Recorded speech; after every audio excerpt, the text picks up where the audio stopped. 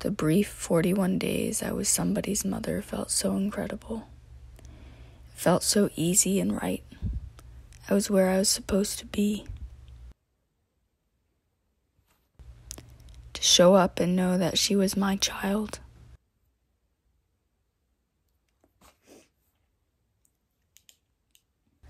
That she would have to call me mom.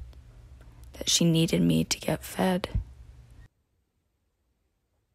That I got the privilege of taking care of my daughter and supporting them until they were able to make decisions for themselves. She was helpless during those 41 days. She was totally and completely in our care.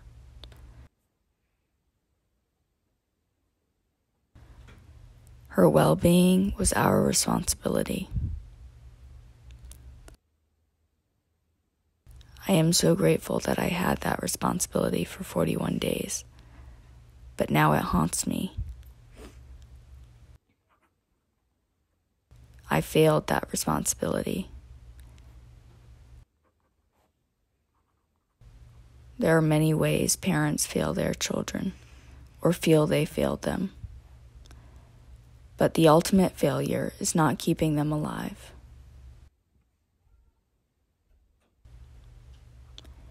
My daughter is no longer here. My daughter died. My tiny 8-pound baby is gone. Her ashes now sit at the table. I talk of her in past tense. We set a place at our table for her.